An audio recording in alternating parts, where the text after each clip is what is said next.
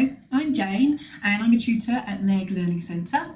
We have a grant through the Scottish Government's Climate Challenge Fund called Seasons of Changes, which helps people in the community reduce waste, repair, recycle and also decorate cakes. At the moment we're not able to deliver face-to-face classes, so we're bringing to your home this short video from the Learning Centre. So this is what we're going to aim to do with this tutorial. It is making an igloo cake with a range of penguins and little presents and snowballs, and you can get as carried away as you actually want to. But our starting point is going to be with the basic cake itself. So you're going to need to bake something which has been either baked in a Pyrex bowl, or this was actually baked in an old Christmas cake plastic container like you would get from the supermarket. I tend to not throw those away, they're really useful. They only really work effectively up to about 160, 170 in an oven before they start to disintegrate a little bit. But it's cooked me 3 of these little cakes, sponges so far, so they'll do the same for you without any bother. So I've got that on a board. I've got it on a turntable as well. That's optional. If you've got one, it just makes life easier, but it's not necessary to have one. You're also going to need some sort of a long rolling pin to be able to roll out your icing. The sugar paste, this is the roll out white icing. And then I've got a knife here which has got a crank in it. It is supposed to look like that, but an ordinary, just like a butter knife, like this sort of a knife will be fine.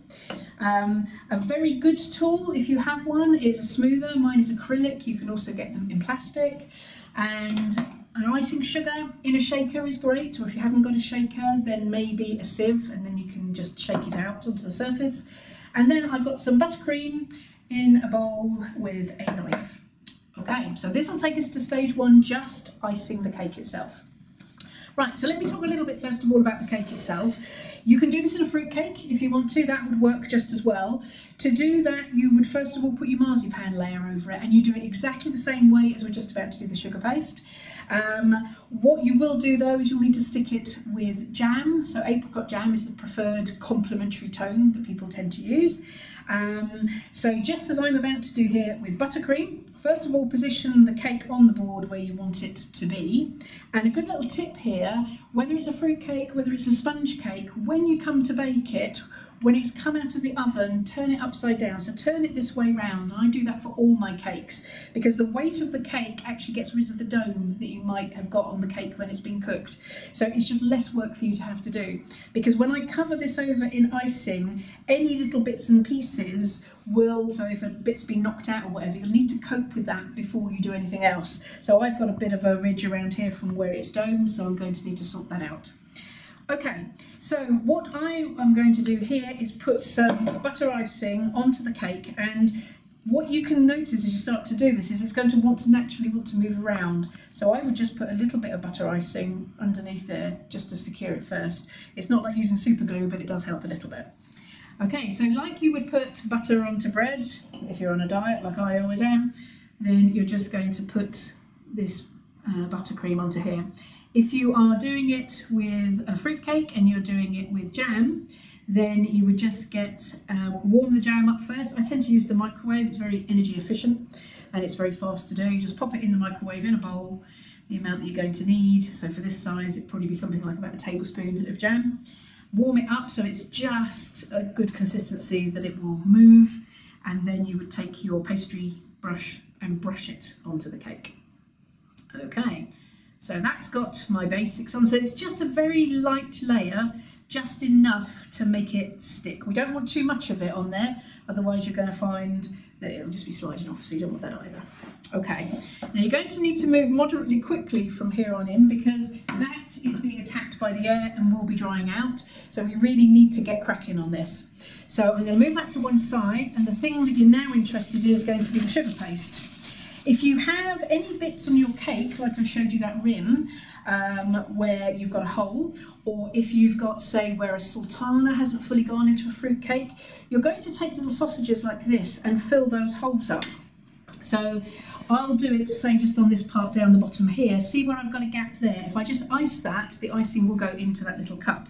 So all I'm going to do is just take that little sausage and place it into there, and then I use my knife, and as I say, a butter knife will be fine for this. so that it just keeps it in line. So if you can imagine, if you've got a big bit, say missing here, where you've got a sultana out of it, then you would fill that up before you put the jam onto it, and you'll need just a little bit of jam to stick it. So again, same thing around here. I have got a little bit of a hole there. So I'm just going to use that, stick it in there, and just make sure it's within the line of the cake, and then just take a little bit of buttercream down over it so that it will stick to it when we put the next icing layer on.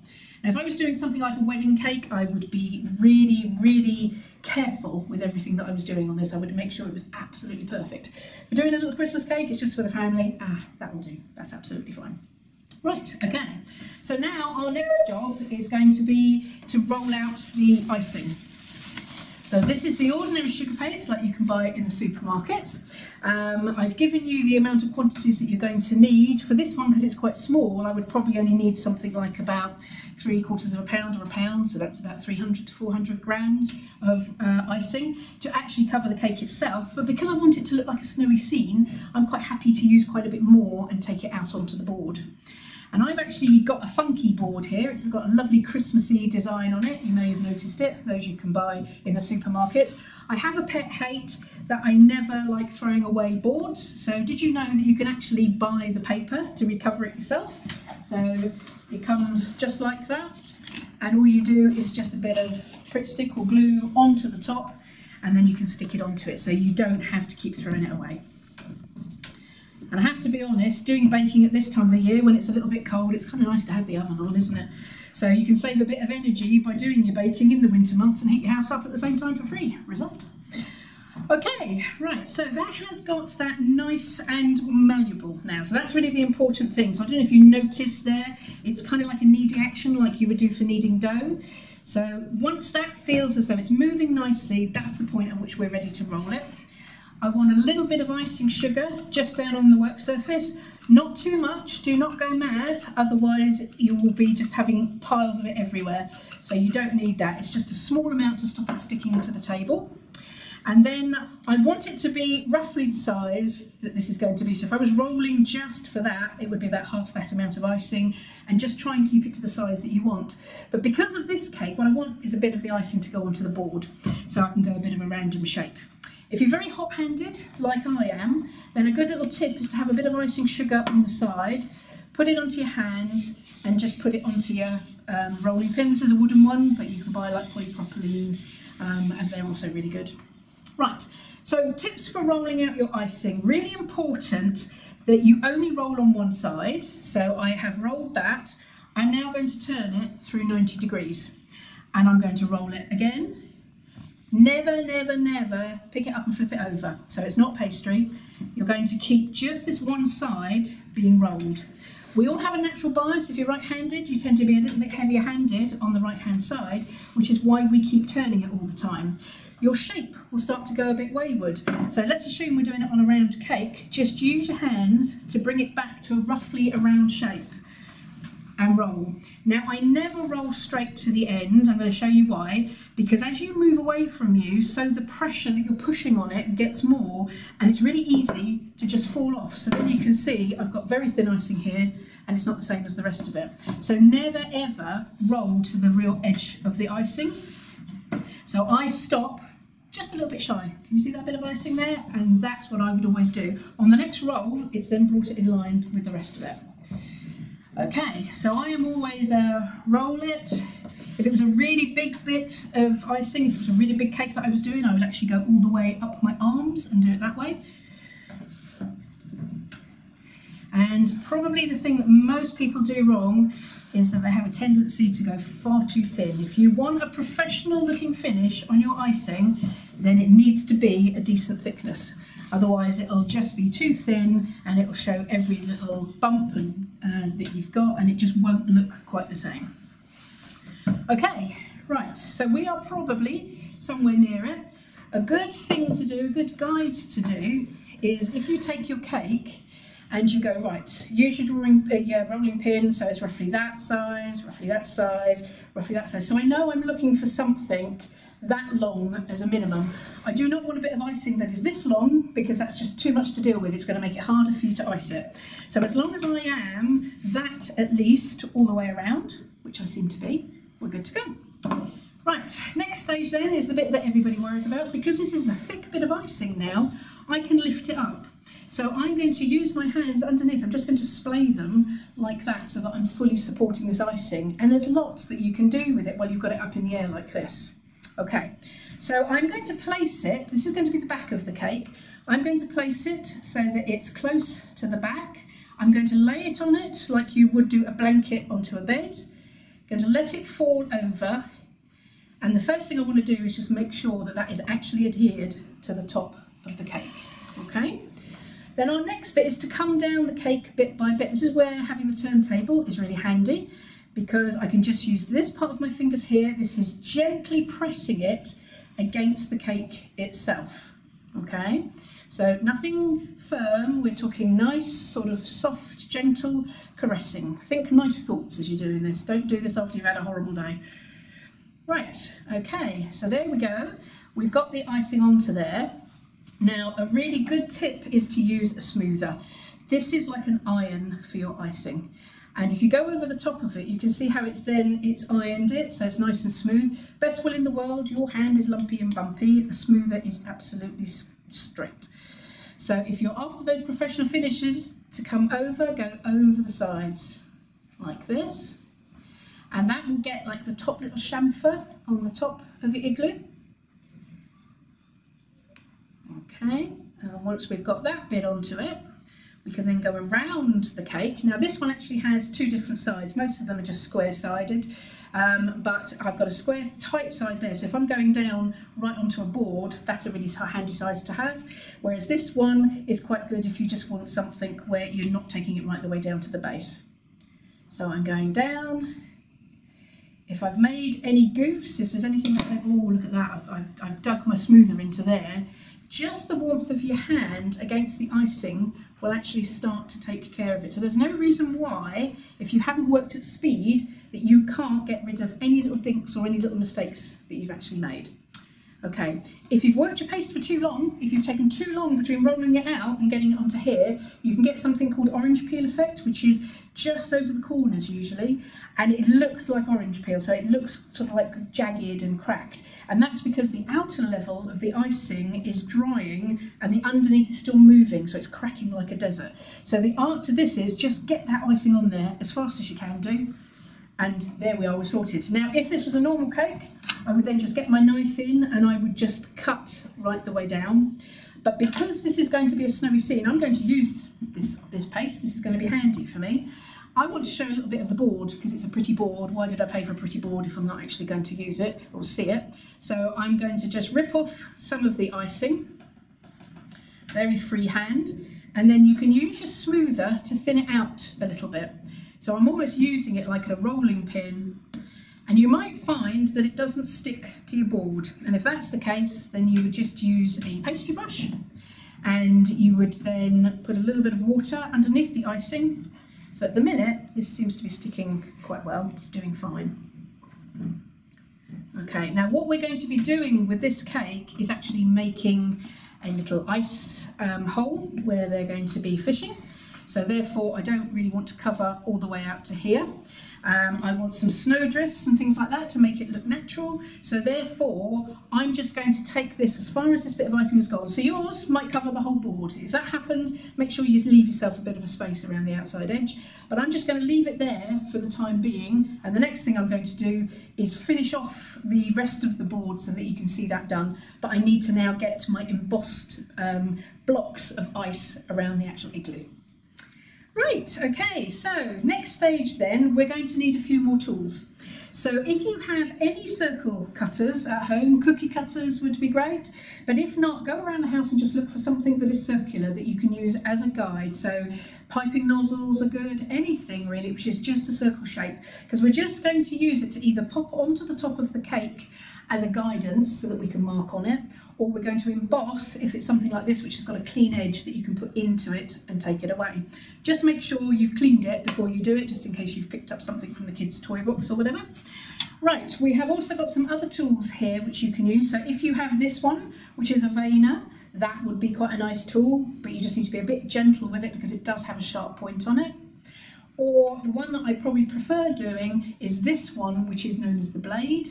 And that is like a knife, but it's made out of nylon and it's quite sort of gentle, so you're not actually going to cut yourself on it. Okay, if you don't have either of those things, then you can use any form of a knife that you might have around the house, but just be careful because that's a little bit more aggressive than using one of the tools. Okay, so how are we going to do this next bit? So we're looking to put the blocks of ice on. So if you can imagine at the top of the igloo, I'm sure you're all very familiar with igloos, they actually have a circular bit at the top. So what I'm going to do is just place that up against it and try and get this as circular as I can. It's not going to go that circular, but give it your best, or as central, but just try your best. And all I'm going to do is just very gently emboss it into the icing, make sure it's an equal pressure all the way around it, and then take it away. And now, as you can see, I've got my little circle just sitting in the middle of my icing. Now, if you don't have any other circle cutters or something else that you can use as a guide, then you're just going to have to go freehand. But I found one which is just a bit bigger, which will do the job for me. So this is a bigger cutter. So I'm going to do the same thing again. I'm going to place it up to it first of all, and I'm going to try and get it as even as I can all the way around it. So I'm just going to press down from the top, and then make sure again you're pressing evenly all the way down, and then take it away. And as you can see, it looks a bit like a bullseye now on the top of the cake. Right, so where this now gets really nice if you've got a turntable is the fact that we are now going to mark the rest of these on by hand. So I'm going to use this blade tool. And what you can do, as long as you keep your hand fairly level, then you should be able to move around the cake without too much problem. If you've done like me and you've used a square cake, so it gives you plenty of space, one thing you're going to have to bear in mind is the angle that your hand is at.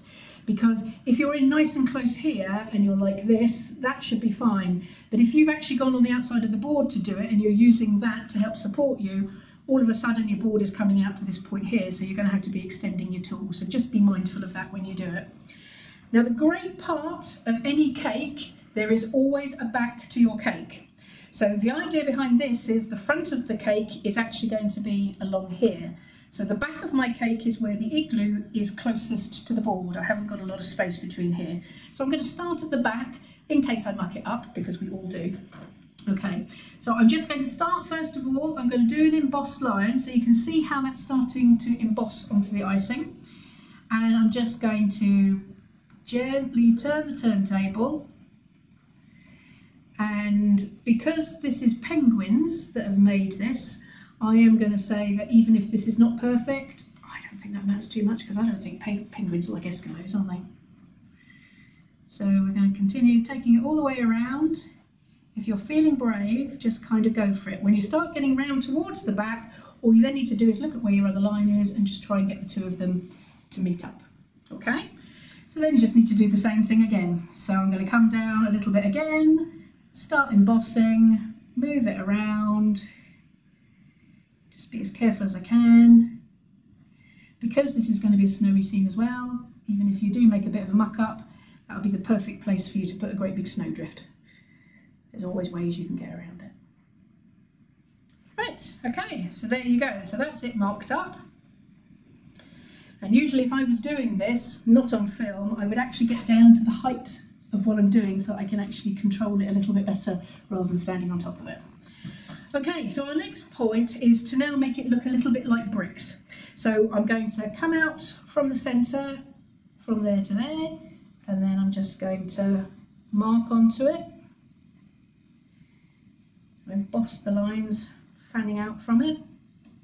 Just keep an eye on what you're doing, because now you're getting to the point of thinking, am I going to put one in there, am I going to put two in there? So I'll go roughly central and put one just about there. Then you want to work down, and this time I want the centre line to be in between the middle of these two here. So if I just start it so that you can see it. And I'm going to move around, do the same thing here.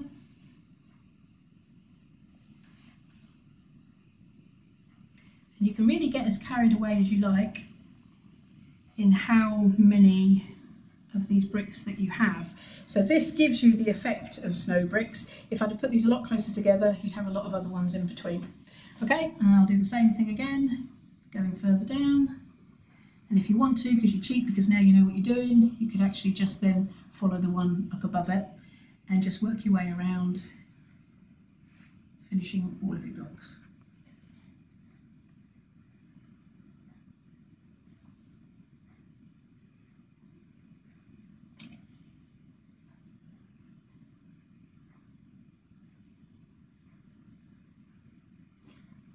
Okay.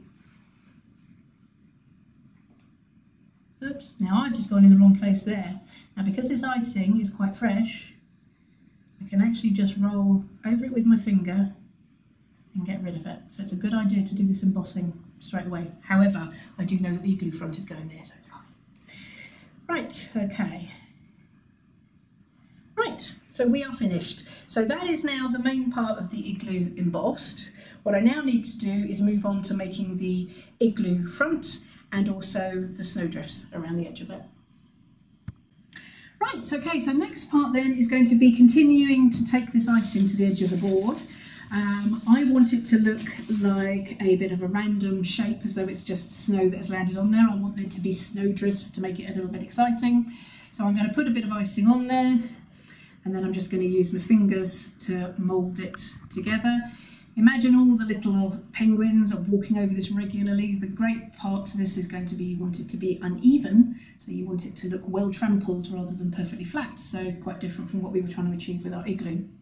Now I'm going to have here the place where we have the hole, the ice hole, so I'm going to cut some of the icing away from there so that I have a hole for that, but I'll add that bit to there. I'm trying to make the front of the cake sort of sorted out because I need to add on my entrance, I don't know, porch, I don't know what they call it.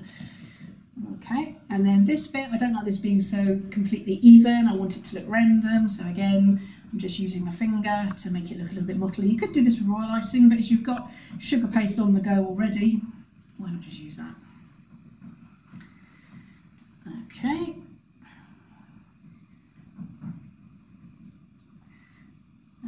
Just ripping it off. So we do this as soon as we can. So when you've finished embossing the igloo, you go straight on to doing this so that you've got moulding time to be able to do this. This paste is still nice and soft from when I moulded it before I covered the cake with it. So if you left it and if you didn't come back to this for an hour, you wouldn't be able to extend it and stretch it and make all sorts of funky shapes with it, just simply because it would be dried. So do this straight away. Okay, so that'll do. That's got my basics sorted on there. I now want to make the little porch for the front. Now, sugar paste has a certain amount of strength in it. You can buy strengtheners to put into it, so carboxymethylcellulose, CMC, is one of those things, or gum tragacanth. So if I was making sugar flowers or things like that I needed to be really fine, then I would add it to it. But for this, you don't really need that. As long as we can keep this sturdy enough, we'll be fine. So all I'm doing at the minute is just modelling this to get the paste actually working. And I want to make a ball, so I am pressing down with both of my palms as I'm going around in a circle to make sure that I don't have any creases going through the icing. So that's your first tip. So then we just roll it into a ball, and if you are hot-handed, like I am, just a little bit of icing sugar onto your fingers, and that will stop it sticking to you. Right, so this is going to be sort of like a semicircle, or an archway really, shape. So I'm just going to start modelling that sort of freehand of what I think the shape is going to look like. And then I'm going to offer it up to see, is it about the right height? So that looks pretty good. It looks like about the right sort of entrance height. So I'm happy with that. So it's going to need to have a flat bottom, and it's going to need to have a rounded top. Now it may or it may not stick to this icing because the icing is starting to harden a little bit. So I'm just going to put a little bit of water onto my pastry brush and put a little bit onto the board and a little bit onto the igloo, so it has something to stick to now. And I'm just going to then press that. By pressing it against the igloo, see how you start to make the gap between the two of them disappear. So I'm just pressing very gently with my thumb against the igloo so that it looks like it is part of the same structure. Go all the way around and do the same thing. So that's bit number one. Okay, then for bit number two, we want to make it look as though it's an opening. So I'm just going to use my finger and just emboss it very slightly So I'm just pressing it in just to give you the idea that there is an entrance there. You could use some black paste if you wanted to and actually fill it in, but it's usually just enough just to give it a bit of an idea just by pressing it. Okay, so there we go. And now what I need to do is go back to embossing again. So we need to put the lines on just like we did with the igloo itself. So it's going to be coming away from the body of the igloo towards the front. If you can, try and make your blocks all the same size. When you do it, don't do it as I'm doing it, actually have it facing you towards you so that you can see what you're doing. But I want you to be able to see what I'm trying to achieve. Right, okay, so then they are blocks, so they're going to be going over the top as well. So make sure that you do your little indent into the front there too. And again, when you're doing it, have it facing you so you can actually see what you're doing, just to be on the safe side. So I'll do that one facing me. Okay, right, so now we've got that starting to form.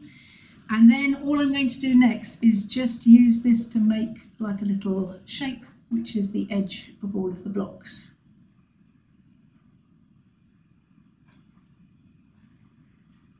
Okay, so that's got the main part of the igloo done. We then just need to do the same thing where we're making it look like little blocks. And you can have one or two, depending on what you've chosen to do, how big your blocks would be. Okay. Good. Now you can, if you're feeling brave, also come right to the very end. So you can muck it up if you don't have a steady hand. So it does tend to just finish it though and make it look a little bit better if you're feeling brave enough to be able to do it. And of course, if you do muck it up, just take it off, scrunch it back up and go again. You've got plenty of time to work with this paste, probably about maybe 20 minutes, something like that, that you can just keep taking it off and having a little play with it. Right, so I'll take that all the way around. There we go. So now we have one igloo with its little hole. Right, so now I want to put my ice hole here because they go fishing just outside their igloo. And for this I'm using some of the pre-coloured blue that you can buy. It's to make it look watery, then it's actually quite a strong colour. I don't want it that strong. And as you can see, with this paste, now I'm using it, I'm covering it up all the time and putting it in the bag so that the air is not getting to it. Air is our enemy, it will dry your paste out. So make sure that you've covered it all the time and then you'll have far more working time with it. Okay, so I am working the paste, I am bringing it together. It's now nice and soft, so just like when we kneaded it before. And I'm going to get some white out because I'd like to make it look a little bit more marbled and maybe not quite so dark. So for this, I have already worked the white icing and I'm going to do like sausages. And I'm just going to fold it up in my hand like that. And as you can see, what's starting to happen is the icing is starting to come together. Now, if I keep going with this, it's going to go a lighter colour in total. But what I kind of like is the idea that maybe it's water that's under there. So I'd like it to be a little bit rippled. So you can see how that's starting to come together now. So find it as much as you want it to be. Depends on how much you want there to be a turbulent looking ice hole or maybe one that's not so much. So I think that's quite nice. I'm going to go with that. And just a little bit of icing down there. And I'm just going to use my hands just to thin it out. Roughly, I'd like it to be the sort of height, if not slightly lower than what I've got onto there. So I've got quite a big bit of icing here, but by flattening it, I'm starting to see where I like the pattern and the bits that I actually want to use on the board itself. So I can try offering that up, have a look, see what I think of it. Yep, that's coming together quite nicely. I need maybe a little bit more for this corner, but I don't need as much as I've got going over there. So I'm just going to rip a bit off. Pull it out a little bit. And when you think that you're close to the size and the shape that you want it to be, then what we're going to want to do is put a little bit of water down on the board to make that stick. And then I'm just going to push it up against it. Okay. I don't want it to be quite that much around this side. So if I leave it so that there's no white on the other side, it'll make it look like the sea. And we all know what climate change is doing to the ice caps, don't we, and how they're all being melted. So actually you're doing your bit to help our penguins by making your cakes at home, so that big business aren't making the cakes and you get all the travel miles and all the packaging and everything. So we're going to be looking after our little penguins. So that looks like it's the edge of the sea to me. So if you want to leave it there, then you can do. But what we can do, if you decide, no, I want it to be more of an ice pack as such, so just like a little hole that they've made so that they can do their fishing. So I'm just taking off with a damp cloth, I'm taking off all of that blue colouring, which is very aggressive. You can probably see that my fingers are now turning an attractive shade of grey. Don't worry, by the time you finish doing your penguins, yours will too. Right, so if I want this to look like it's more of an ice hole, then I'm just going to take some of the icing and fill it around the edge as well, so that it's not finished with the blue, it's actually finished with the white. So that's just completely up to you. What I'm hoping is that you're going to make your cakes and then you're going to send us in photos so we can see what wonderful things you've done with yours. But I'll just put a little bit down here so that you have the choice. So it's your creativity now, what you want to do with it. Okay. Right, so that's a nice little hole that they have for doing their fishing in. And if we want this to look a little bit more realistic, you could spend a little bit of time by putting some ice banks in. So I'm looking to blend that where the two of them meet, and doing it on a bigger scale, like if you want there to be, the wind has just blown and you've got drift down by the side of the igloo, say, and this is where you can cover up any of your mistakes that you might have. Then you just use the warmth of your hand to just tease that in together. If you're not very good with your hands, and you can use things like ball tools, they're very good, where they can just get in maybe where your fingers cannot. So having a nice bank up against the side of the igloo like that just means that it's going up, it's going down.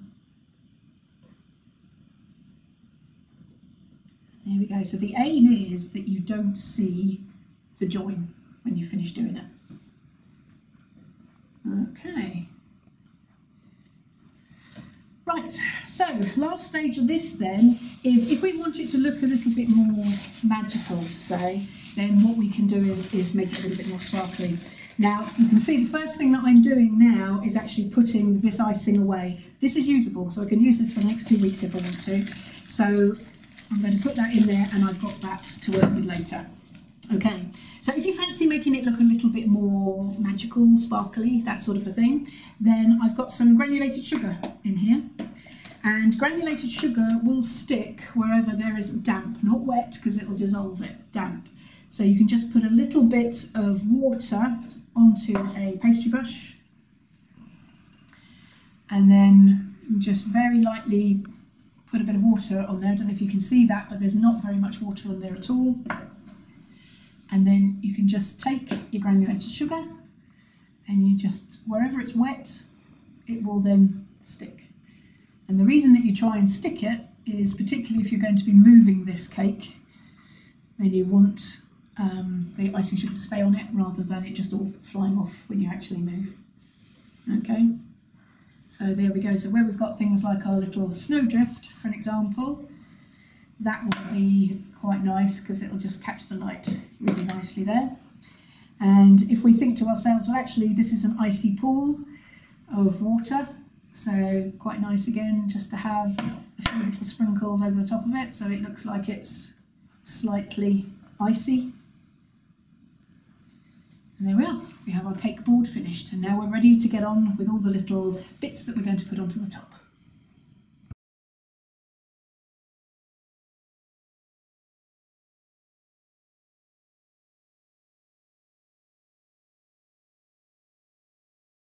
You can see I've got all sorts of bits and pieces left in here, Now, once it's been out in the air like this has, so when you've worked it, you've probably only got a couple of weeks until it's just too dry to use anymore.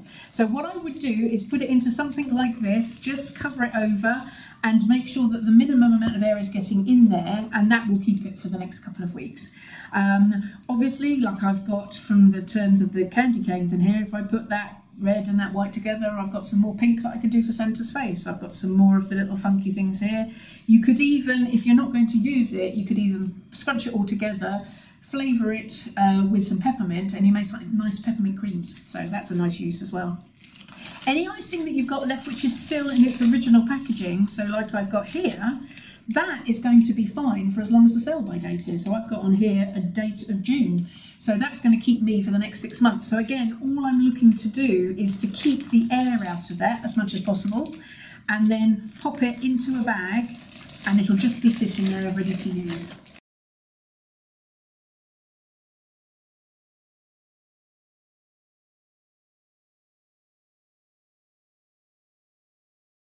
Right, so now that we've got all of the basic decoration on the board, we now have the fun bit, and this is where we get to start playing.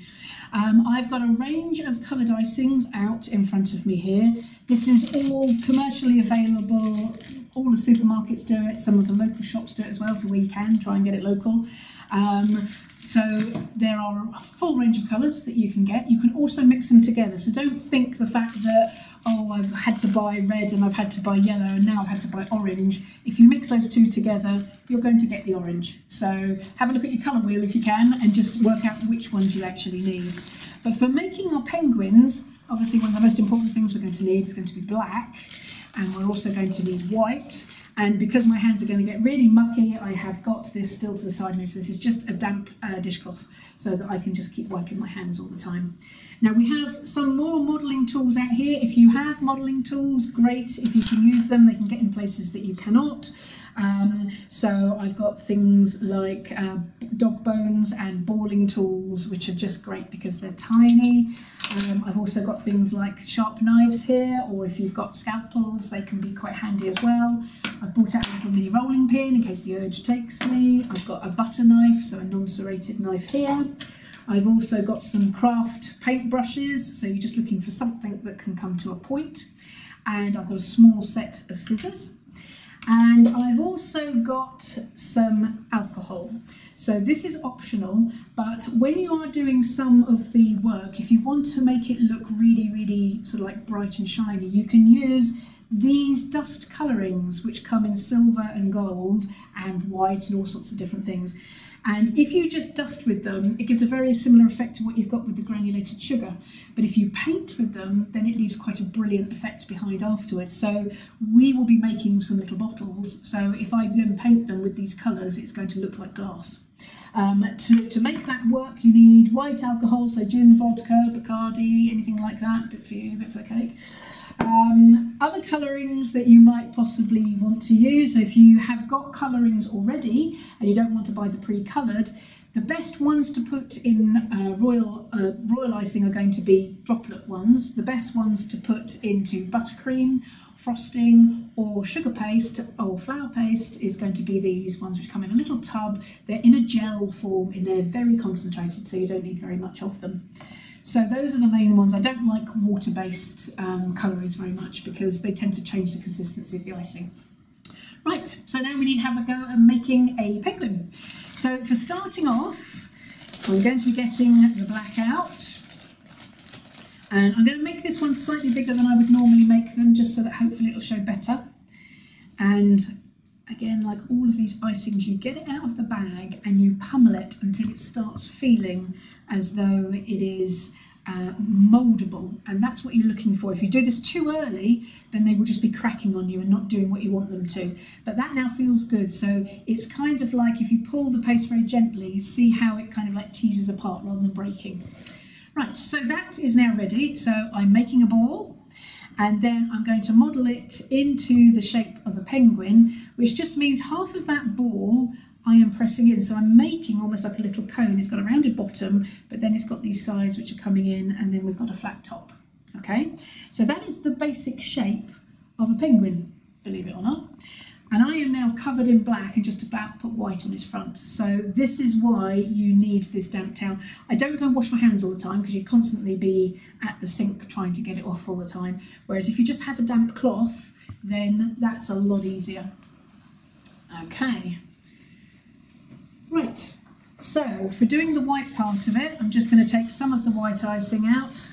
Same thing again, I'm just going to model it. And you can see every time I'm taking that icing out, I close the bag up again so that the air isn't getting in there. That will keep that working for longer. So there's no point wasting your icing. Not good for your pennies, not good for the planet. So, right, now, I have just started to make this type of a shape. So I'm looking for something which almost mimics the inside edge of this little shape that I've got here. So I'm looking for something which has got a slightly rounded bottom, so I'm just using my fingers just to do that. I want it to be coming in shape here. So again, you can just use your fingers just to tease it. And then at the top, to make cute, there's lots of different ways you can make penguins, but these little cute ones are if you just get something like a small pair of scissors and just make a cut into the top of it. Okay, so by doing that, what I then want to do is, I've got very hot fingers, so I'm just going to put a bit of icing sugar onto my hands. I'm just going to very gently round that off. So this is the shape that we're aiming for. This is what we have. So for doing that, the first thing you need to do is just round it off a bit there and then squash it, round it and squash it. Okay, so once I've got that and it looks fairly level on both sides, so you don't want one a lot larger than the other because that will make him look a little bit odd. So once I've got that, I am then ready to attach this onto the penguin. I have just some ordinary water in a little ramekin. Water and icing, terrible combination. One will hurt the other quite a lot. So you will melt your icing if you use too much. So I always use a tiny little brush, small amount on the brush itself, and then take it off on the side of the tub. And then I'm just going to put a little bit of water onto the front here, not too much, so it's only just barely visible. Do not have it so it's dripping because it's going to make work for you. Right, and then I'm going to take my little fella and I'm going to place it up against it. So that's stage number one. Our next part is then to press that against the background. So what I'm doing is I'm pushing it against the little cone that I've got and it's starting to thin it. So you can see how I'm chunky here, but you can see how I'm thin here. That's the effect we're looking for. We want these to look like well-fed, happy penguins. So I'm just doing the same thing again. I am pressing it out at the sides, trying to maintain this curvy shape. That's the bit that we like, because that just makes them look cute. And I'm going to do the same again on this side. Okay, and then I'll just press it down in the middle and just adapt my shape. So what I'm looking for is kind of curvy here and then coming out, rounded, round edge on the sides there. You can tuck as much as you like underneath, that's not the important bit, it's not going to be seen. What you're looking for is this shape here and this thinness on the sides here. So that's good. So that's got my basics done, and then you just need to make sure that it still stands up. Right, I've got cocktail sticks here. But you could also use the end of one of your veining tools, and I'm just going to make an eye. So I'm going to put it in to the icing and I'm just going to rotate it around, and because there's black icing behind it, it just gives you the idea of there being a little eye there. So I need to have this facing me to do the second one so that I don't make him look too weird. Okay, so there we go. Now we've got our little eyes on our penguin. Next place is going to be where we're going to put the beak. Now the beak is a little bit complicated, so we'll come back to that when we're feeling a bit braver, eh? And just for the minute, I'm going to use a balling tool, but you could use anything. Again, the end of a paintbrush would be fine. And I'm just going to put a little mark where I think his beak is going to sit so that the icing is soft and it's got the hole made ready for me. Okay, so the next thing on our little penguin is the fact that he's going to need little flippers, little wings. He can't get through the water if he doesn't have his little wings. When you make anything and it has two of something, you always make them at the same time. So this one piece of paste here, which is about the size of a garden pea, I am then going to split that into two and try and make two similar sized peas. That's my aim. Okay, so now I've probably got more of a garden pea. I had a marrow fat pea to start with. Right, next job then is going to be to roll it on one end. So don't touch this end at all, but just roll on that end so that it starts to make it go finer and it makes a cone shape. So I'm going to do the same thing again on this one. I don't usually do this left-handed, so that should be entertaining. Okay, so there we go, same thing again. So what I should hopefully end up with is two fairly similar looking cones, and if they're not, you just work with it until you get two which look similar. Okay, next job then is going to be just to flatten them a little bit, but you can do this work when you've actually got it on the penguin itself. And I now need a little bit of water. When I say little, I mean little, otherwise you'll be cursing me. And I'm going to put a little bit of water on one side of his waist type area and the same again on the other side. And then you're going to take your wing and you're just going to press it on at the thick ball, which we did very little with at the top part of it. And then you're going to do the same thing again and then turn it towards me just so I can see what I'm doing. There we go. Okay. So that's our little penguin done, and now we're feeling brave enough to maybe have a go at doing the beak. So I've just been touching black, I'm just about to touch orange, so I'm going to clean my hands off. Right, okay, so for doing the beak, you can do it several different ways, but I think probably the easiest way to start off with is just to get a small piece of paste. So I'm really talking, we've upgraded now, we're on a petit pois pea, so we've moved to a smaller pea again. So you're going to make a ball and you're going to make a cone. So that's going to be his basic shape. And then I'm going to flatten it a little bit. And if you're feeling brave, you can take one more step, but you don't have to do that. You could leave it just at this step here and just attach this here. But if you're feeling like you want to be a bit more adventurous, take your scissors and just cut into it. So I'm cutting into that way round. Actually, I can see I've got a bit of black on there, so that's not going to be good. Right, so try again. So I'm just going to cut in, and by doing that, you can actually make a little beak, okay? But it's fiddly and it makes it harder to handle. Right, so I'm going to need a little bit of glue, so a little bit of water, just in that hole that I made in readiness for the beak. And then the fun part is trying to get that beak to go into that hole. And this is where you feel like you never have enough hands. So use whatever you have to be able to do the work for you. So I've got it on there, so at least it's on, but I need to make sure it's stable. So I'm just going to use the tool. So this is the end of the paintbrush. If you want to have your beak open, if you want to have your beak closed, now is the time that you get to play with it. And if you think it's a bit too long, you can just push it in back towards his head. If you squeezed it too hard, you can squeeze it and thin it out a bit. So you get a little bit of playing time to make the sort of beak that you're after. So I think that will do us. Okay, see that from the side as well. So that's got our basic little prototype for penguins made. And what we want is a range of penguins doing all sorts of activities on this igloo. So it's not just going to be one big, happy, chubby penguin like I've got here, but he's going to have the whole family with him as well. So for doing that, we're going to bring in other penguins. So here's some I made earlier. That's such a great thing to be able to say. I really feel like I'm a true professional now. I can say, here's some I've made earlier. There we go. And it'll be really nice if we can have them all just as they are here, or how about if we get a little bit more fun with them? So, for example, maybe your little penguin feels a little bit chilly. So maybe it wants a hat on it or a scarf, whatever. You can get as carried away as you like. So how do we make those? Well, first of all, you need to pick your colour that you want to do. So how about, I've got a nice yellow one on that one there. So how about this time we make it a blue little hat.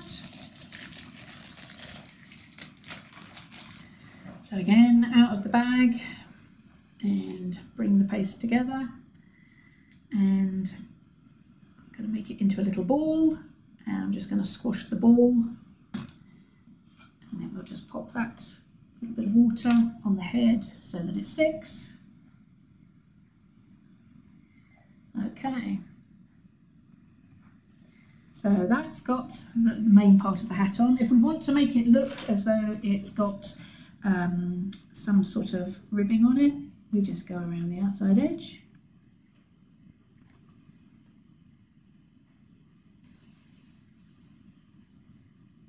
And it just makes it look as though it's maybe a knitted hat. Okay, and I'm going to finish the little seam off at the top. So I'm just very gently embossing a little series of dots into the very top of there. Okay, right, so every hat needs a bobble as far as I'm concerned. It's like the law. If you're going to have a woolly hat, you want a bobble on the top of your hat. So I'm just going to put a little bit of water onto there, put my little bobble onto the top, and then to make it look like a fluffy bobble, then I'm just going to use the tip of the cocktail stick this time, or you could use your veining tool, also has a very good point on the end of it, and do the same thing. Okay, so that is making us a nice little cute bobble hat, and if you want to fiddle with it, bear in mind that you will start losing some of your little embossing if you do it. So the great thing is, as long as you're doing it, if you don't think to yourself, oh, I wish I'd have done that with it, that's fine. Fiddle with it, get it how you want it to be, and then if you've lost some of your lines, you can just go back over them again and they'll come up as good as gold. Okay, right, so this one has now got a little hat on. That's good. I feel it's a little bit warmer. This one also had a little set of scarf around it, so how about if this one has a scarf as well? So for doing this, you're going to start off with that icing, and you're just going to roll it into a length, and then check to see if it's long enough. How long do you want it to be? So for this one, I crossed it over and made it quite a long one, but this one's a bit more of a cool dude, I feel. He only wants a shorter one. So I'm going to have it just a little bit longer than that. I'm going to use my finger just to squash it down a little bit. My finger is warm, so a little bit of icing sugar just on the tip of it. Okay, good. Now I'm starting to lose my shape a little bit, so I'm just going to use the knife to straighten that back out again so that it looks a little bit squarer. Okay, right. Now you could use your rolling pin if you wanted to and go over it. Just be careful you don't go too thin, because this is not an icing which has got hardness and stabilisers in it. Right, okay, so I then want it to be something which has got little tassels on the end, so I'm just embossing a little line at the end and then just doing little indents into the end of it to make it look as though it's got fringing. And then I'm just going to pop this onto the penguin. For this other one, I did more lines like we embossed on the hat. I did more lines on it. But for this one, she just wants it plain. Okay, and then we can just place it on, have a little look. So I'm going to turn him towards me, see what I think. Oh yes, I can feel he's warmer already. There we go, so now he's feeling better. And I'm going to make this one a little fisherman. So anything that I put here, so I could use the cocktail stick for an example and use that as a fishing rod, and that would work quite well. But there's always a concern that if you're not always vigilant, then something could end up in maybe a youngster's mouth that you weren't expecting. So I would always prefer to use dried spaghetti, and because that is edible, so even if a little one bites into that, it'd be a little bit crunchy, but it's not actually going to hurt them or damage them in any way. So a little bit of spaghetti, and then we've got a reel of cotton. This is just ordinary cotton, and any dark colour of cotton, and all you need to do is attach that to that. So here's one I've done earlier on that, because that's just a fiddly little job. It's not technically difficult, it's just fiddly because it's so small. So I've attached a little bit of line to it. One end I don't really need to be very long, but the other end I'd like it to be going into the ice pool, and then rubbish scissors, that's for sure. Right, so I'm going to sit this little fella up here, sitting by and doing some fishing. So I'm going to put a little bit of water just on where I'm going to sit him. And I'm going to place him on and make sure he's on the ground, that he's not actually in the water itself. There we go. And then I've got his little fishing rod here. So if I then just work out how long I want the fishing rod to be, and because this icing is still soft, I can just stick it into the icing and it'll stick. And then I can work out, okay, maybe I'll have my line going on to about that sort of distance. And that can then just go into the water, like so. So we've got our first little fisherman. Okay, what about if we only made like the top half of the head? Maybe there's one that's actually in there already. So here I've got one where I've only just made the head part of it and I haven't bothered with the rest of the body. And for that, I'm just going to sit him, because he's actually underneath the ground anyway. So he's in the water and he's either just about to go fishing or he's just been fishing, whatever. But anyway, he looks a bit of a cool dude. Okay, so now we've got a couple of penguins on there. So there's all sorts of things. Your imagination can take you wherever you want to go with this, and you can just have fun with it. So I've got a big penguin here, but how about if the big penguin has a little baby? So there we go. So we can make different sizes. The smaller you go with your penguins, the more fiddly it becomes to actually do anything on them. And so therefore, what I would say is make your big ones first, get into the swing of it, and then if you're enjoying doing that, then try making everything smaller. So you just start with smaller pea sizes and then just model it exactly the same way. So this little one here has got on, well, either little ear muffs or maybe it's headphones, so maybe they've got their Bluetooth somewhere hidden in their pocket. So what we can do with that is, all that is just a pea, which is squashed, and a little sausage, which goes in between the two of it. So I'll just demonstrate that on the board for you. So that's one little muff, and that's another little muff, and the bit that joins them together is just a very thin sausage of paste that you would put over the head of the little penguin. Okay, so very, very simple and straightforward to do. Okay, and I've just put a little bit of water underneath on there. So I think what we need to do is probably place them on the cake and just get a feel for how our scene is coming along. So I reckon they're just in front of the igloo myself. And in my head, this is like a little mummy. And this is one of her little babies. There we go. So they're sitting there now, nice and happy. What else can we do? Okay, so maybe what we can do is scatter some more around and busy doing little things on the ice sheet itself. So I'd like to maybe make some skis. So how about if one of them wants to ski off the top of the igloo, because that just sounds like a brilliant thing to do to me. So if we take one of these that we've already got, we just want something to make the skis out of. So I'm just going to take a little bit of paste, and again, because there's going to be two skis, I'd like them to be sort of similar sized. There we go. So I've got two little balls there, and I'm just going to, and this is optical illusion as well, you don't need to have the ski going right the way underneath, you just need to see part of it. So I'm going to roll one sausage there, I've got another sausage here, and I'm going to just squash them down a little bit. I don't want to squash them too thin because I do want to be able to work with them.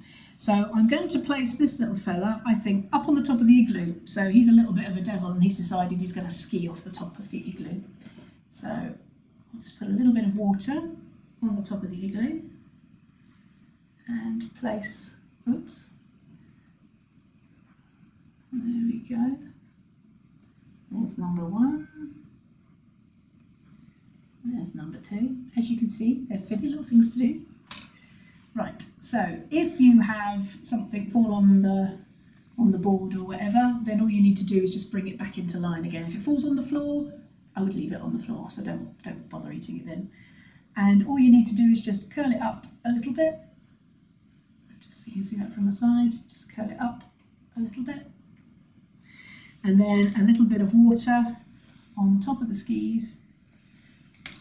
And then you can take your little penguin. And there we go. A skiing penguin. And if you want to, you could even take a bit of your spaghetti and actually just have it as little poles. But I think this one's a bit of a daredevil. He doesn't need to have poles, he's just going for it himself. Okay, so he's a little bit of a daredevil, but how about if we have another one? How about putting some Christmas lights up? Everybody loves Christmas lights at Christmas, don't they? So how about we have one little penguin who's feeling very, very Christmassy, and what he wants to do is put Christmas lights up over the igloo itself. Now, I don't know if you're anything like me, but every year you get the Christmas lights out and everything is all tangled up and then they won't work and everything else. So he's no exception. I think that what he's doing is he's trying his very best, but what he's got is a big mess to have to deal with. Now, this is just going to be one long sausage. You could pipe this, but I find that people are very nervous of piping. So if we do this instead with sugar paste, if we don't like it, then we can take it off and we can just go again. But what I will say is, because you're going to put a little bit of water onto the icing itself to stick this to it, wherever you're going to put it, you need to decide that's going to be its final place. So you might need to jiggle it around a little bit. You could take it off and replace it if necessary. But this black is so intensive, it is going to end up sort of making a mark on the cake itself. Right, okay, so there we go. We've got, this is our string, and as brave as you feel is as thin as you go, because it gets harder to work the thinner that it is, but the thinner it is, the more effective it's going to look. So let's take these. Right, so I reckon my little fella that's working on this, let's make it this little one here. And he's sitting on top of the igloo here on the roof, being very industrious, unlike his friend here who just wants to ski.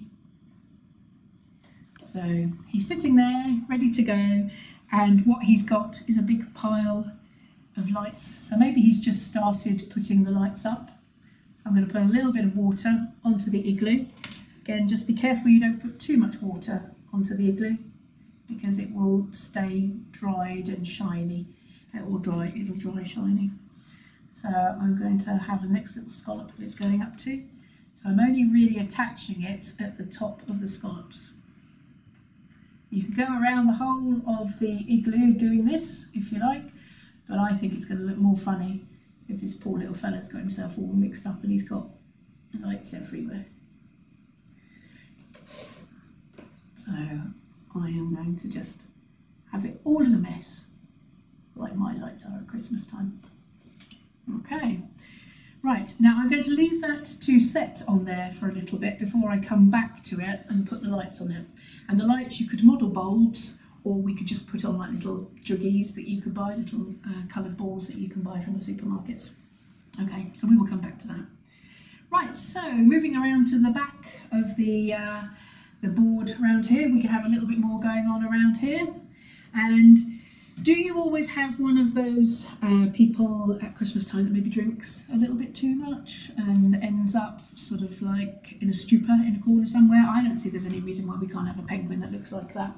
So I have modelled one already, face down, where he's had one too many, and I'm sure it's not you, but maybe you know somebody that could be. So what I'm going to do is I'm just going to have my little drunken penguin. So just modelled exactly the same way, but only half an eighth. So you can see how he's not quite as fat as normal. Because I'm going to see his underside, as such, I've just made him little feet. And how have I done the feet? Well, all it is a little pea, which I have then squashed. And if you're feeling very brave, just take your little scissors and you can actually just cut into it to make a foot. Okay, so that's what I've done on there. So he's sitting there, or he's more lying there, Sparko, one too many. How about if we make him a little bottle that he's been drinking out of? He's had maybe a little bit too much scotch or a little bit too much champagne. Now I'm going to make this out of white, and this is where I'm going to use that icing, and you can see the colour of my hands now. This is definitely penguin coloured fingers now. Glorious grey. Right. What do you think? Is this a top quality abode that they have? So is it an igloo, or does it not have facilities? In which case it's just called an ig. Yes, I like jokes. Bad ones at that. Right, so to make a bottle, we are going to take a little piece of paste and we're just going to roughly model it into the shape that a bottle would be. And because I'm going to use that colouring, that dust colouring to paint this, I can have it as a white base and it does quite nicely. Sometimes if maybe you're doing the silver one, you could colour it grey, or if you're doing the gold one, you could colour it a little bit of yellow. Right, and if it gets stuck, all you need to do is release it. So I've got the top of the bottle there, I've got a thin neck coming down. Again, it's only in half relief, just because it's also fallen over next door to him in the snow. So a little bit, maybe I'll put a bit of water on here so that I can decide where I want to put it. There we go. So considering the size of the penguin, that's an enormous bottle of something that he's just been supping. Okay, right, so if we go for like a little glass effect, I'm using just a little bit of this dust colouring. This is completely edible, so you don't need to worry about that. And then I'm going to take my little bit of white alcohol, and it's a tiny amount, so I'm going to put it into the container next door to it, and then I can just dip into it. So I put my brush into the alcohol, and then I dip it into the dust colouring, and then I can start painting it onto the top. Now you don't need to worry about making the kiddies all drunk through eating this, because the alcohol actually evaporates off. It's just the vehicle for getting the dust colouring onto the bottle. Okay. And to make it look like a little bottle, maybe we'll put a tiny little label on it. So I've just taken a tiny little pea, which I am then just going to squash down and make into a little oblong shape. You could cut it, so you could use your knife to cut it.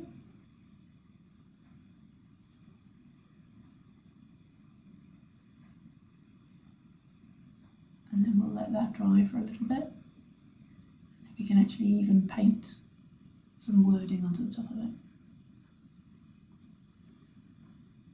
Okay, right, so I'm just going to add a few more little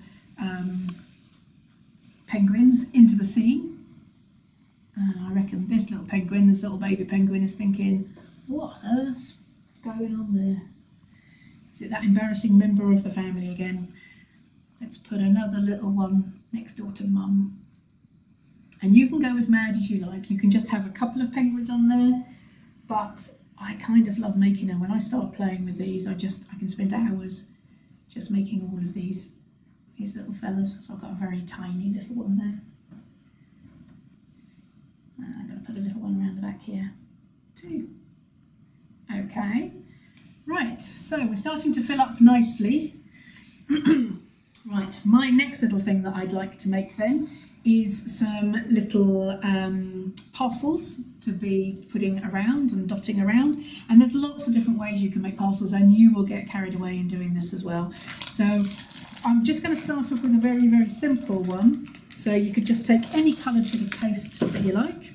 So I'm just going for a little bit of the yellow here, and make it into a ball, and then make it into like a little canister shape. So you've got your basic fundamental little shape there.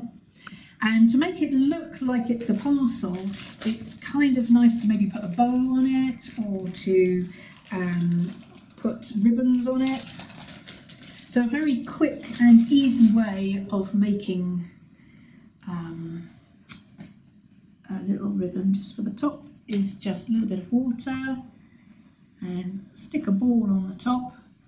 And again, if we just take our cocktail stick or our modelling tool and just dot it, so very much like we did the pom-pom, and it just kind of gives you the idea that it's a package of some sort. So that's very, very simple. If you want to take it on to the next stage, you could roll out icing and do very thin strips of icing and add that to it. So there you go, you've got one here where that's what's happened there. So actually that's a little twist that I've done onto there. But if you want to be really clever, you just emboss at the end, like little crosses into the end of it, so that it looks as though it's the paper that's been wrapped, and this has got little dots on it as well, just to give a little bit of an effect. If you want to be really sort of clever and go a little bit more ornate in a bow, this is rolling out a very thin strip of paste and then just cutting off tiny little diamonds and attaching them. And you can get sort of quite carried away with all the different shapes and everything. So I've got one here, like a little oblong one, which has got a bow, and on that one I've got a couple of little tails on it as well. I don't think any baby penguin wouldn't be delighted if he didn't get a rubber ring for Christmas. So here we've got a wrapped up rubber ring, and for that little bow, that's just a little sausage. And as you can see, it's just made up of one little bit curled around, another little bit curled around, and then adding in a little tail at the base of it. Okay, so I've got a selection of different parcels here, adding different stripes to the top of it. Sometimes they're exciting shapes. So one little fella's obviously been bought a ship for Christmas. So you can have good fun in thinking about what would they get for Christmas. How about a fish? What penguin wouldn't be delighted to not get a fish for Christmas? So I've got a selection of little presents here that I want to dot around. I've got a little candy cane here. So that I go in more detail on the fairy cakes one, but it's just two sausages that are put together. So I've got a nice little selection of presents here. That one looks like a little hot water bottle. Okay, so I've got all my little presents sitting here. This one looks like a little can. So a little set of cans, so you can kind of imagine which of our penguins is going to be having that one for Christmas, can't you? And this one here looks like they're getting a carrot for Christmas. So just a variety of shapes, a variety of colours. It just makes it look far more Christmassy. So it would be quite nice if we had maybe a stocking for them to be put up in. So I'm going to just make a very quick stocking to go on the side of the igloo. So I'm just taking, this is about the size of a Malteser, something like that. And I'm just going to roll it into a cone. I want this to be in half relief, so I'm just going to squash it down a little bit, and to make it into a stocking, all you need to do is to bend the end of it. And where would they put it? Well, they'd probably put it up outside on the igloo in readiness for Father Christmas coming, don't you think? That's where I would put mine. So there we go. One of the little penguins very optimistically decided, I'm going to hang a stocking up, see if Father Christmas comes. Okay, so that's got the actual sort of basic shape on there now. And to make it look more effective, I think it always looks quite nice if we have like a white top to it. So let's do that now. And that's just going to be a little sausage of paste. With it being attached on there, it's far easier to just attach these bits to it. You could do it all off of the cake and let them harden and then attach them. But it's just kind of easy to just put it straight onto the cake because it's attached to there. Okay, and if you want it to look like it's all feathery and fluffy, then just like we've done with our hats. Okay, so you can have a little row of those sitting out there. But I kind of feel that we need a Christmas tree, don't we? So we need something that all the presents are sitting around. And obviously down in the South Pole they have, you know, not that many trees around, but they probably have a special one for Christmas, I would have thought. So I've got some of the green icing here.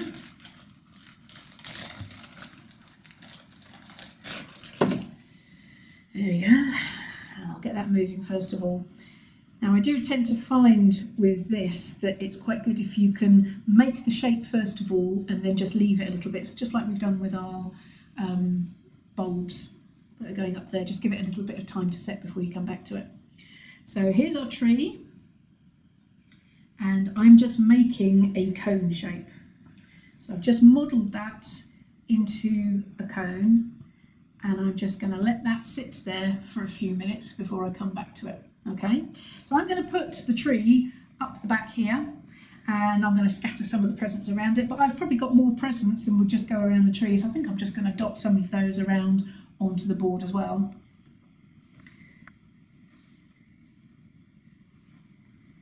And isn't it lovely to think that through you being carbon conscious and actually making your own cake, so cutting down on travel time, cutting down on packaging, getting local eggs. I mean, all my eggs, I don't know about you, but I go to a local lady where the hens are running around in her garden and I buy my eggs from there. And that is just lovely. They taste better anyway, but there's no mileage to them. And you can buy local flour, use our local shops as well to buy all your bits and pieces.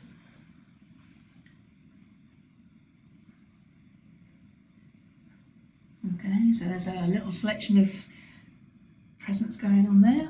I'm going to put some more over here. Strikes me this is probably the place where the fish would be. He's probably just caught it and he's wrapped it while he's waiting for the next one. And maybe we'll put some more presents sitting around here, all stacked up, ready, waiting to be opened on Christmas morning.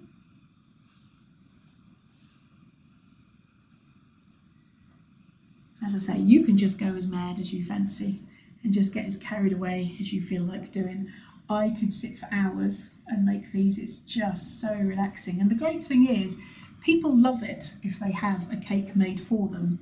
So even when you're looking at buying Christmas gifts for people, I think it's kind of nice if they get a homemade gift. So giving somebody something like this as a gift is just lovely. It's so much more appreciated. It's so personal and it's so special. Okay, right, so we're starting to get nice and full now, aren't we? So I'm now going to have a go at doing my Christmas tree.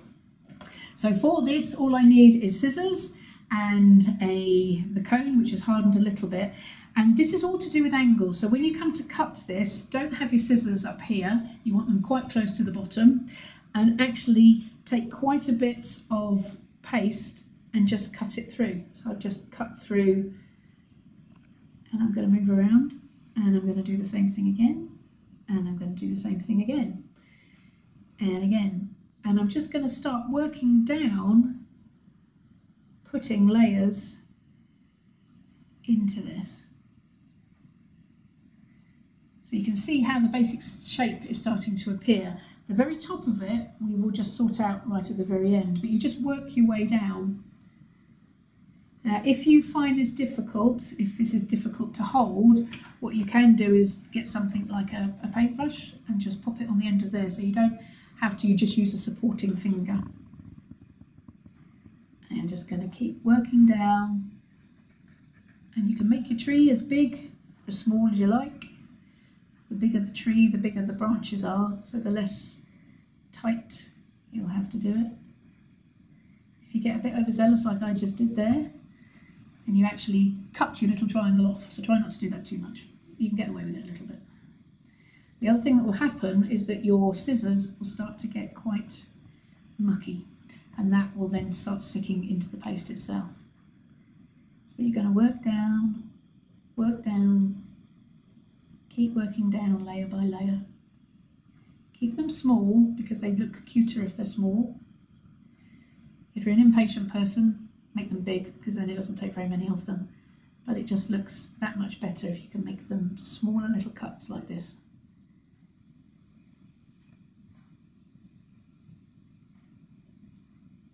And of course, don't forget to breathe when you're doing it, because that's the thing that you tend to hold your breath because you're doing something that is so fragile.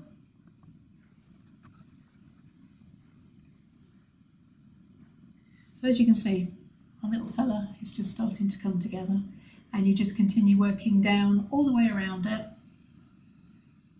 until you end up with, I think I've got one finished just to make life easier. So there you go, there's the little finished product. So once I've actually finished doing this, you then just have to carefully remove it off the stick, if you've chosen to do it that way, and then just give that a little bit of time to dry out before you then move it around. If you want to, you can actually get hold of them and just start pulling all these little bits out. I didn't bother on that one, so that you can see the difference. So it's just a personal choice thing. Some people like them curled out, some people are not really too bothered. If you want to make it look quite effective, how about putting a little bit of snow onto the top of it? And all we need then is just a little bit of water to stick it where we want it to go. If we stick it about there, and pick it up, and pop it on. Okay, and then we just want some little presents to go around the base of it.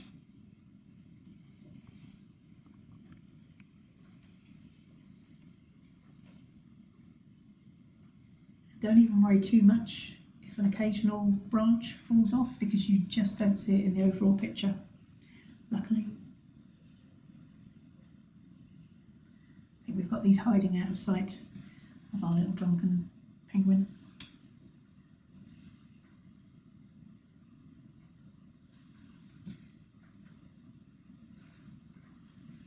So I would then start looking at it, and is there anywhere that you feel like you want to put a little bit more stuff? Is there anywhere that you feel is looking not as busy as elsewhere? So you can go as much to town as you want to, or put on as many things as you actually want to. I look at that and I think that's actually getting pretty busy now, isn't it? So we're probably quite good. So I'll maybe, seeing as I've made them, I'll pop them on. So there's my rubber ring. And this time I'm going to stick a little bow onto it. There we go. And because I think the little boat is cute, I'm just going to put that there on its own.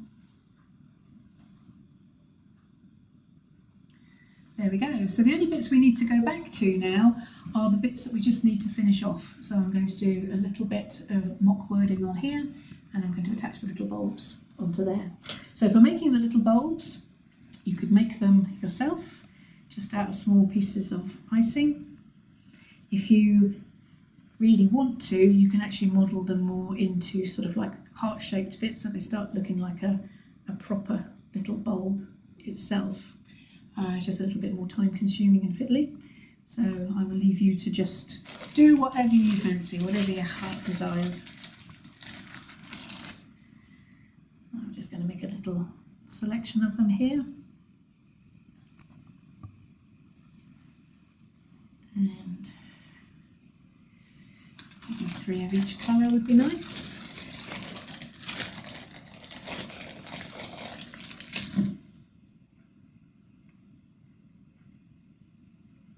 There we are, we're getting there. And I hope this is making you fancy having a go at doing your own thing, because I think your cakes will look amazing. Basically, you can do anything with this, and if you've got one penguin on it and an igloo, it'll look great, and everybody will be amazed because they can't do it, but you've done it.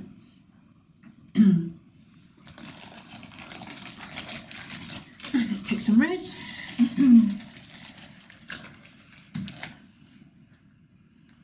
And do you know the little tip about if you're cooking a cake to turn the oven off 5 minutes before you've finished doing your baking? Because you have so much residual heat that's left in an oven, it's kind of wasted. So save yourself a little bit of energy. You need to go around slower, and actually just turn it off 5 minutes earlier and it'll be absolutely fine. Right, okay, so all I'm going to do now is just put a little bit of water onto that black bit, and then I'm going to take, actually I'll not put that because it's the same colour as his foot. There we go, one little fella there. And I'll come down to here, put a little yellow one on it, and come down to here.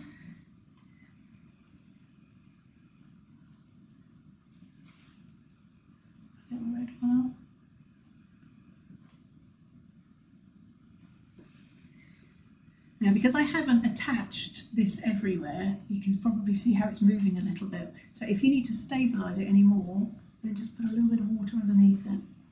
Pop it on. But the concern, which is what it's doing with me right now, is the fact that it sticks to you rather than sticking to the cake, which is where we want it to go.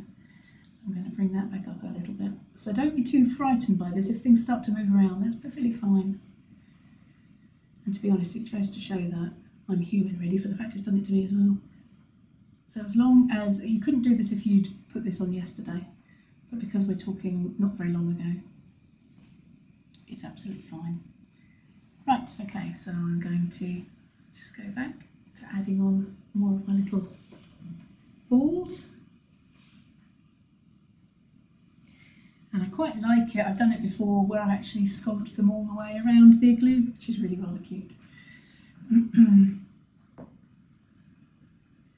Depends on how much time and effort you want to put into it.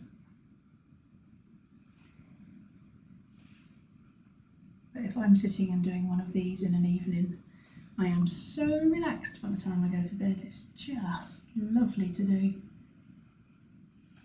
Kind of takes away all of your worries of the day. Then I'm all for that. Oops. Oops. Throwing it around.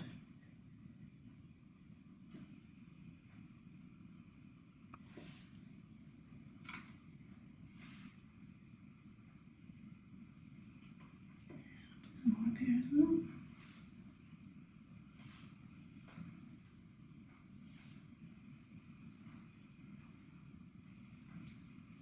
One up here.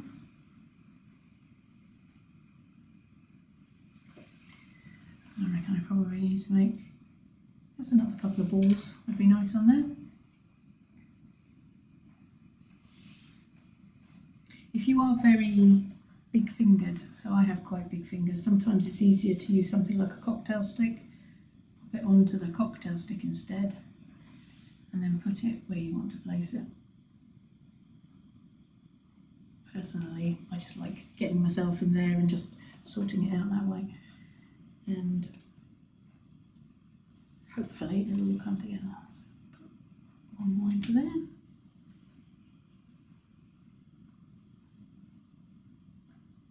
And to be honest, this little penguin looks a bit like me when doing the Christmas decorations. I'm always a little bit frustrated.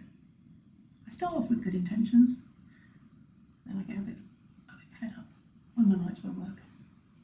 It looks to me like his lights are working, so I think he's probably happier. Oops.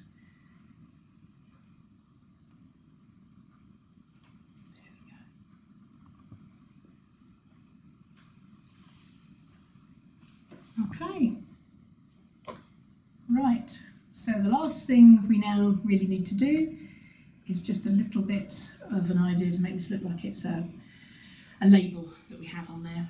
Now you can use pens which have got edible food colouring in, which is quite nice, or what you need is a very fine paintbrush. This is probably not quite fine enough, but it'll give us the idea.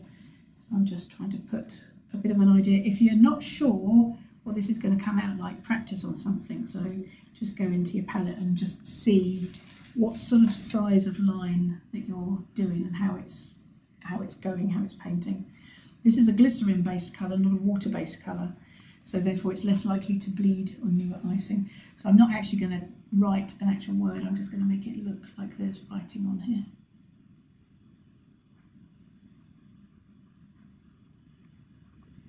What it probably says is champagne and brut, something like that. Okay, right, well that has got our little cake done. So lots of little ideas for you and lots of playing that you can do. And please do send in your photos and show us what you've done, because I think your ideas are going to be far better than mine, so I can't wait to see them. Thanks.